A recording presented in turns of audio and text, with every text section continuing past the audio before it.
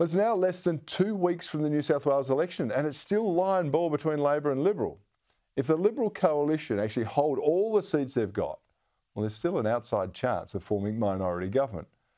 And so I guess that Labor looks more likely at this stage, but there are some reservations, at least in my mind, about whether they deserve to form government. I still don't know what their appeal is, other than they aren't the current government.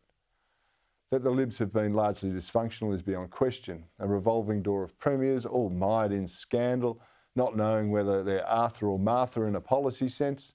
They're wrestling between, say, being pale green or lavender blue.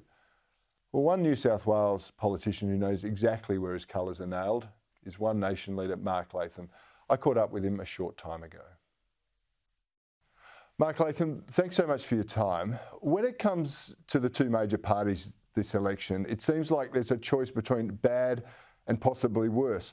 What is One Nation's pitch to New South Wales voters? Well, Cory, we've been focused on the issues that the major parties don't address in their stage-managed, very lacklustre campaign. We've addressed the big issue of energy security. We want to halt the so-called transition to a clean energy economy because the Matt Keane plan, we now have official forecasts of blackouts, and Keane's electricity tax and paying for renewable subsidies, paying for transmission wires, rewiring the state out in the Western districts of New South Wales, consumers have to pay for that. And both Labor and Liberal have got all their eggs in the renewables basket.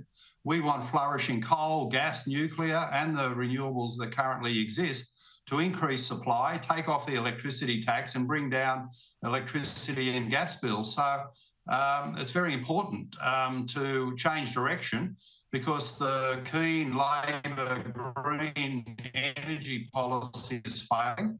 And the other thing we want to do is address the fact that New South Wales has had the fastest falling school academic results in the world. And we've got to get back to the evidence base in the classroom.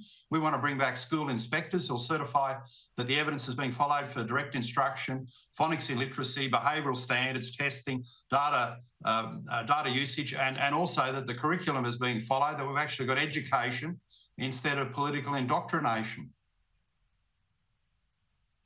Yeah, well, you have been like a dog with a bone on that education system, and I know that parents right across New South Wales and across Australia are cheering you on. Realistically, though, what are your expectations for the performance of One Nation at this election? And if you have the balance of power, who would you back into government? Well, you've got Matt Keane there, basically from the green left of politics, as woke as. Cory, the Liberal Party doesn't exist anymore in New South Wales in the traditional sense. People don't recognise the party of John Howard or Nick Greiner from years gone by. So we'd have to sit down and negotiate with the major parties. Will they adopt our energy policy? Which party would halt the so-called transition to a clean energy economy? Which party would get back to the evidence base and our policies in the classroom, getting rid of the political indoctrination, the left-wing material in particular? So it's not a rosy outlook because these major parties, it's like Tweedledee and Tweedledum, and they're very, very similar. But if we had the balance of power in the lower house, that would be our position by way of negotiation. In the upper house, it's very important because the polls point to a Labor Green government in the lower house. Well, they'd be on about drug legalisation, gender fluidity in the classroom, and even faster rush to 100% renewables and blackouts.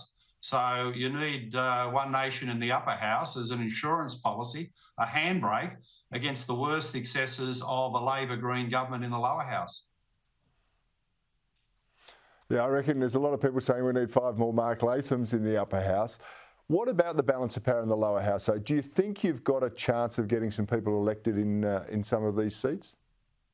Well, there's been some encouraging polling, and the major parties are certainly briefing the media that the One Nation vote is decisive in outer Western Sydney. I think we'll do very well in the Hunter Valley, where we're the only party standing up for coal, fighting for the 75,000 coal-reliant jobs in the Hunter Valley, a seat like Cessnock, a seat like Wallsend. I think we can do very well. I think, Cory, because there's a long-term trend for the major party primary vote to go down, and One Nation is the logical alternative, for people to turn to if you're looking for mainstream common sense policies. It could be a very unpredictable election night when the votes are counted on the 25th of this month. Yeah, it's going to be fascinating. Less than a couple of weeks to go. Good luck, Mark Latham, and thanks very much for joining me on Bernardi tonight.